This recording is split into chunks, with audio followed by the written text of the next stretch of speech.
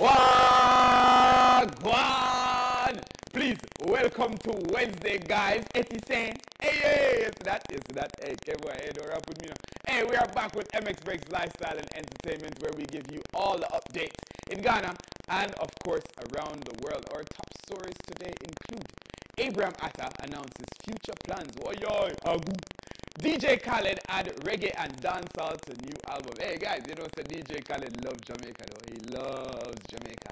Guys, my name is Kevoy B. You can follow me on Instagram, Twitter, Facebook, anything. Zane, Kevoy B. Let's get into the stories, guys.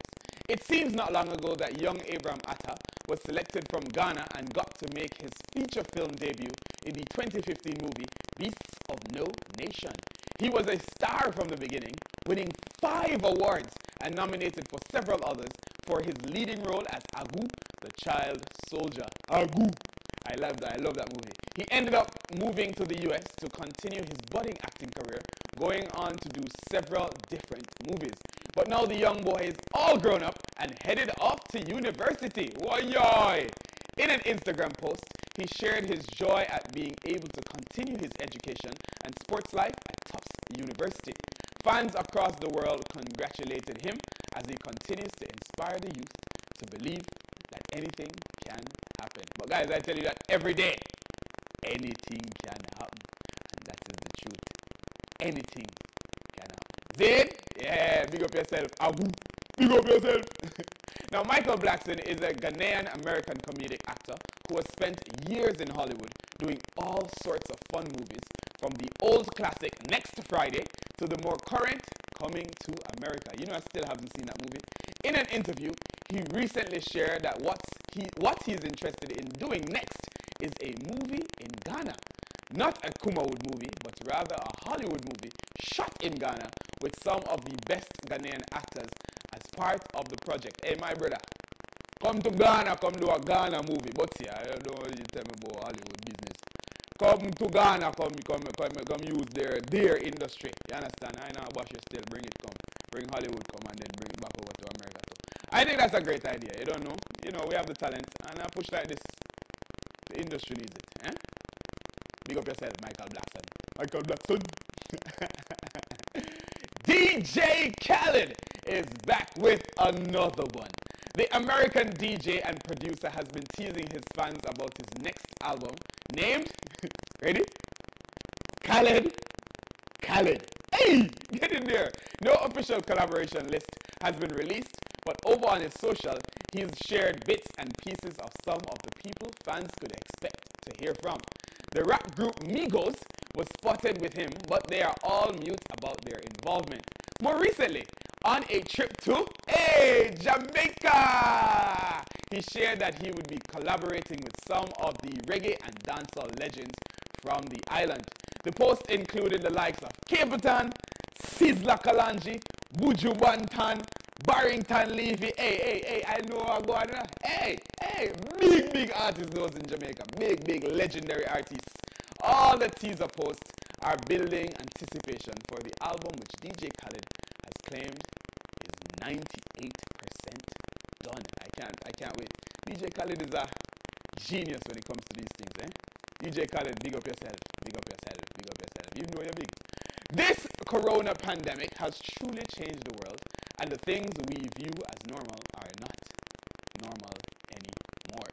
Last year, several shows, programs, award ceremonies, fashion shows, and more were cancelled, but this year, at least one of them is returning as an in-person event. Hey, I can't wait to go. The annual Met Gala is coming back. Oh, I'm not going.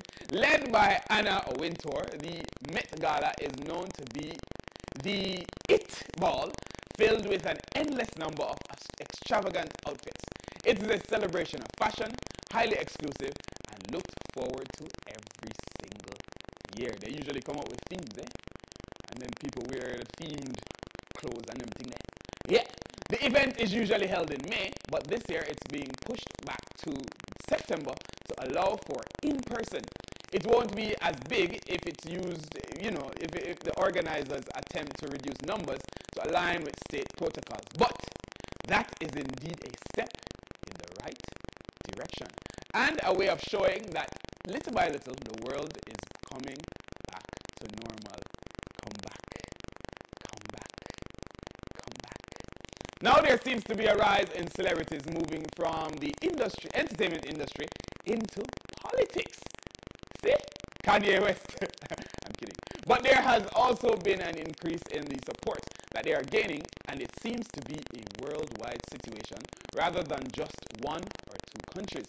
It started off as simply minister position or governors, but now movie stars could potentially be presidents. And more surprisingly, voters are supporting them. We spoke about Yul Edochie, I hope I got that right, son of a Nigerian actor who was endorsed by his father to run for presidency. Recently, an American poll calculated that 46% of Americans would vote for wrestling legend and movie star The Rock as president. But we know America though already doesn't make good choices. Eh?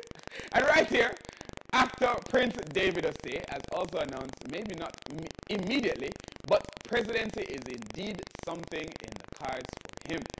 But now it makes me wonder, if people are finding the right qualities for president in people, aside politicians, or has it become a popularity contest? If that is the case, then I will get my Instagram up and running so I can run for president of Ghana. Oh, you mean? You can imagine every day I come out and address the nation and say, Wagwan Ghana! Hey, that would be nice, eh? That would be nice. Careful for president, guys. Let us know what you guys think. See? And would you vote for a non-politician as a president? Would you vote for Prince David Osei? I mean, why not? Why not? Let's see. Let's see what he has to offer. If Trump can be president, anybody can be president. Anyway, guys, that's all we have for you today, guys. But don't worry, you don't know. We'll come back tomorrow. So this is MX Breaks Lifestyle and Entertainment. My name is Boy Burton. Little more. Big up yourself.